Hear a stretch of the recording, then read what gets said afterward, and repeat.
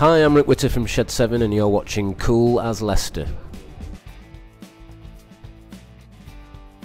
Well, there's always an anniversary of something. I find on Twitter now people are always tweeting me saying your second single was released on this day, which is quite good research really. I would never know the dates. But you know, I mean, this year is 25 years since our debut album came out, you know, so there's always some type of anniversary. So no, we're not.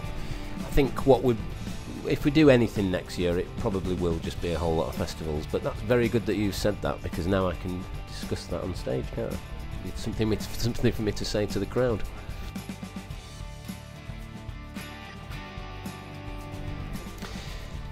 Massively. I mean, obviously, playing acoustic proves that you've written songs that are worthy of being played. It's almost a bit campfire-ish, if you know what I mean. But then it's, you know, it's different because as a full band you've got the power.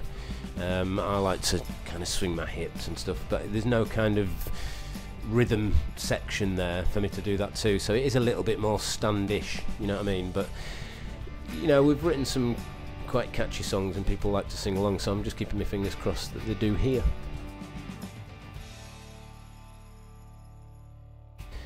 Oh crikey, we've done so many festivals. I do remember getting stranded somewhere in Belgium or Denmark at a festival, and the rest of the band had gone back to the hotel, which was a bus journey away, and I found myself at about 3 in the morning stranded in this festival, and the only way to get back was very kindly by a lift with the Prodigy on their bus, because they were playing really late at night.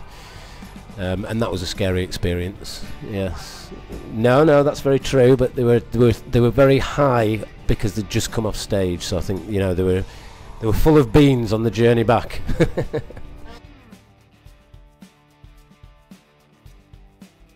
Well, it was a great celebration of music at the time. You know, I mean, the 90s was probably the last time that we'll have a music scene like that, because in this day and age it's all so technologically based, everything's so fast and instant, you know, so the thought of bands competing to get to #1 and getting on News at 10 because of it, I think those days are kind of gone really.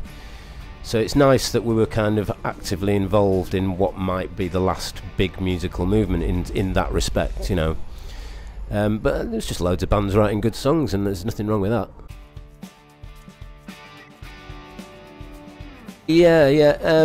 Well, there's Castor, a great bunch of guys. I like the Blue Tones; they're good. You know, there's a band who's from Sweden actually, called The Soundtrack of Our Lives, that were great. They were quite British sounding, but there's just loads of it. I mean, you can just go on and on, couldn't you?